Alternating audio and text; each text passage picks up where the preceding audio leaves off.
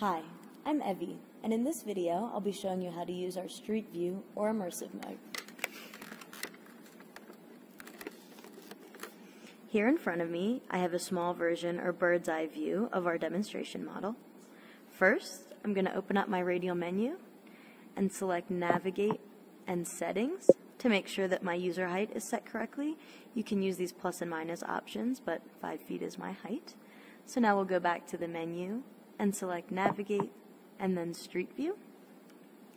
So to access Street View, we want to air tap on the location that we want to jump to in the model. So I want to jump to over here in front of the sink, and now you can see the model is populated around me and I am fully immersed in the model.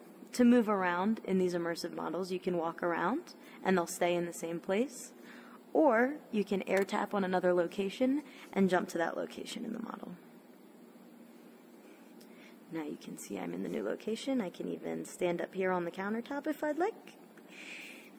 And here we are. It gives you the opportunity to have a lot of different perspectives and explore the model. I'll go back to the floor.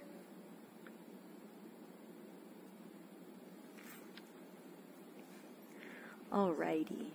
Now to exit immersive mode, we'll pull up our radial menu, select Navigate and Bird's Eye, and you can see the model has returned exactly to its initial location.